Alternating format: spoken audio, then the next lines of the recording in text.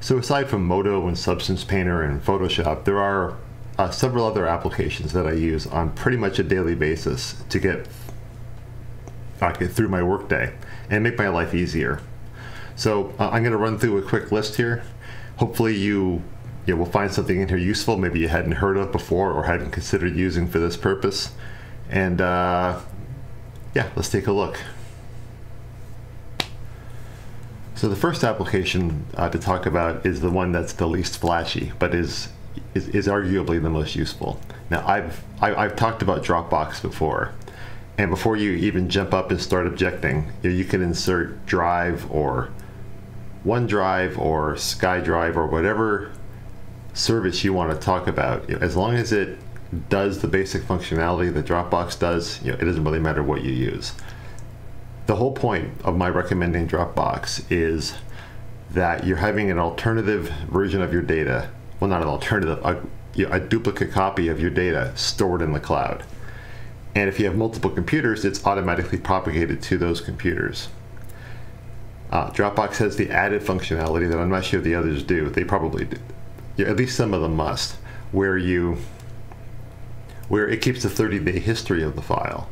So if you corrupt the file, so if you're working on the file and decide that you really actually liked what you were doing like 3 days ago, you can go, you can hop onto the DropBox site and go back on the timeline and grab that version of the file and restore it. Super useful. And I will admit that on one occasion I completely deleted a client's entire folder, but I was able to recover it really simply with a couple of clicks in DropBox, wait a few minutes for it to sync up, and everything was back the way it was supposed to be. No harm, no foul. And that's really what I mostly use it for. It's not because I necessarily need to use multiple computers or that sort of functionality, but I use it for disaster recovery, for, well, short-term disaster recovery. It's not a replacement for having a full backup that you keep off-site and all that, but it is right in that fantastic middle ground of short-term backup. It's off-site because it's off in the cloud, and super easy recovery, a little bit of revision history. And when I'm working straight in my DropBox folder. I don't have I have a work folder on a separate drive that I sync up every night and then it uploads. Like, I am saving and uploading and archiving in real time all day long. And I just find that works really well for me. So look into it, try it out if you're not already trying it out, and see which service works for you, because having that safety net is super nice. So an art application that I use all the time when critiquing people's work or trying to give instructions to people is called Leonardo. Now, Leonardo is essentially, it's like a Photoshop Lite, I guess, but it's really more for drawing. So you fire up Leonardo, and it has an infinite canvas. So you just fire it up, you have a default document, start drawing right away. It doesn't have any notion of setting the dimensions or anything like that. You have this infinite canvas to draw on, and you just start going for it. It does have a layering system, which is handy because you can overlay your notes and you can give things an alpha value and transparency and different blending modes and that kind of stuff. But it's nowhere near as hardcore as Photoshop. But to be honest, that's okay, because the speed that Leonardo works at more than makes up for that. It loads up in about a second for me, which is a far cry faster than Photoshop, and uses a ton less RAM.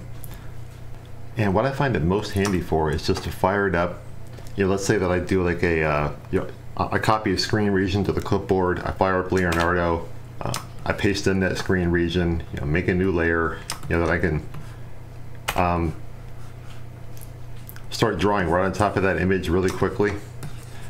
Calling out stuff I don't like or whatever needs to go on. Then you can, like I said, you can tune that layer with transparency, do whatever you need to do. Then just grab that screen region again and fire it back in an email. It's super fast for crits. It's super fast for just small jobs. And that infinite canvas really comes in handy when dealing with reference photos. So by way of example, here's a reference file I put together for some Gears of War weapons recently. And I just kept taking screen grabs, pasting them in, dragging them into position. And yeah, just made this big scrollable wall of guns that I could zoom around and get into quickly and look at details and pan around. And you know, again, this is not that it's not something you can't do in Photoshop, but I find it so much lighter weight here and faster to get things done that I just find myself coming here more and more and going to Photoshop less and less. Now there's limitations with Leonardo. You know, like I say, it's lightweight, so it doesn't do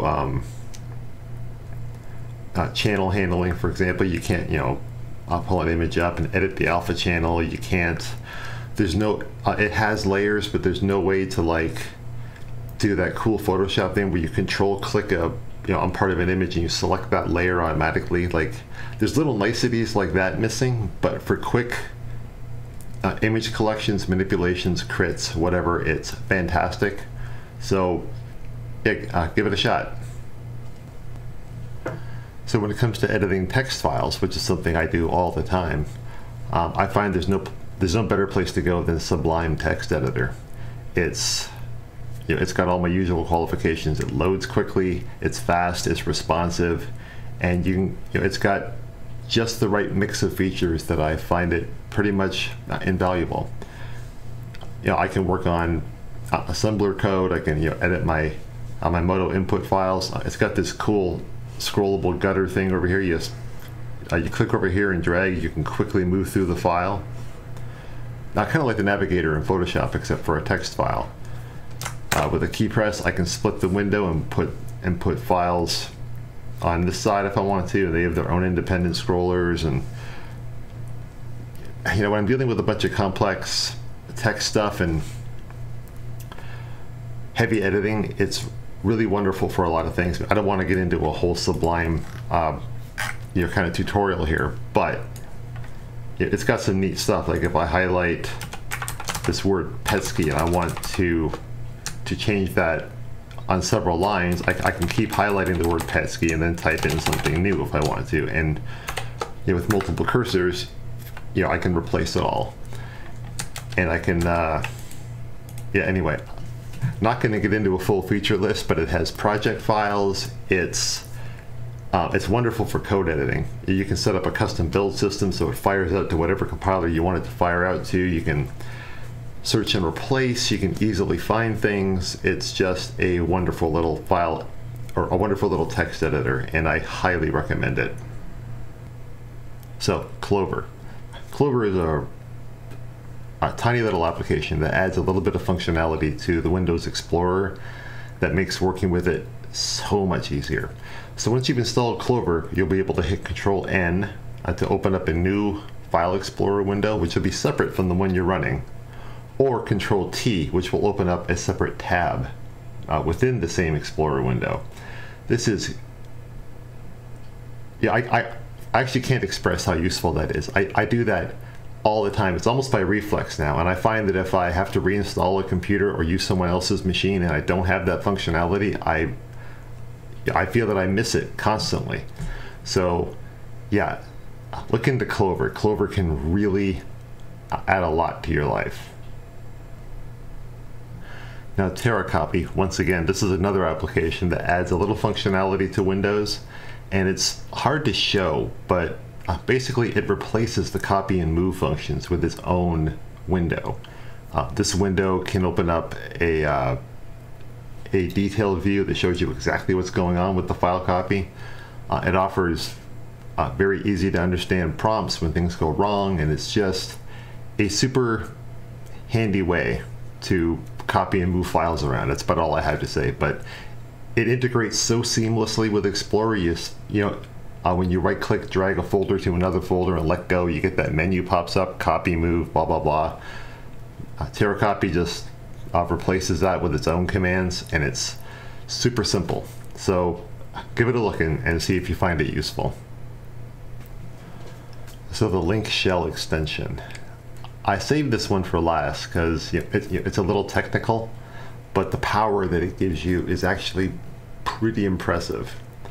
So what this like it says, it's an extension to the Windows shell. So it integrates right into the right-click menu. And what it's doing is it allows for easy creation of a symbolic link. It does other things, but what I use it for is symbolic linking. Now, what is symbolic linking? And I'm sorry, this is where it gets a little techie, but what you can do, in a nutshell, is right-click a folder, and tell it that's going to be your source. Right-click somewhere else on your hard drive and say you want to drop a symbolic link there. Now, what that does is these two folders on your hard drive are the same folder. So that means that if you access this folder, it's exactly the same as if you're sitting in this folder. Now, to put that into more concrete terms that are easy to understand, let's say you've got a bunch of ZBrush brushes over here, and you don't want to copy them over to your ZBrush folder because you like having everything in one place. Hey, why don't you make a symbolic link, right? You can right-click that ZBrush brush folder, navigate to ZBrush, burrow in the 14 subdirectories necessary to get to the startup brushes, and drop a symbolic link there. Then when you fire up ZBrush, you'll have access to these brushes from here, and it will feel completely natural, as if you had copied them over there. And this is useful for a ton of stuff. Like, let's say you have a folder that you want to include in your Dropbox, but you don't want to actually have to work in Dropbox for whatever reason. Everyone's got their their tech setups. Just make a symbolic link from this folder to inside of your Dropbox folder. Dropbox will see that like it's a real folder that's sitting within itself and back it up with everything else. The reason this works is that symbolic links are working at the file system level. They're a Windows feature. They're not something that's being tacked on. So you can be pretty, well, the programmer side of me never wants to say it's absolutely going to work, but you're pretty damn assured it's going to keep on working since this is an operating system feature. So download it, maybe give it a play with some folders where it doesn't really matter, some harmless stuff, and just see if you like what it gives you, because you'll be able to try it out in less time than I've been sitting here babbling about it. Try it out, see if you like it. Thanks for watching. I'll see you in the next video.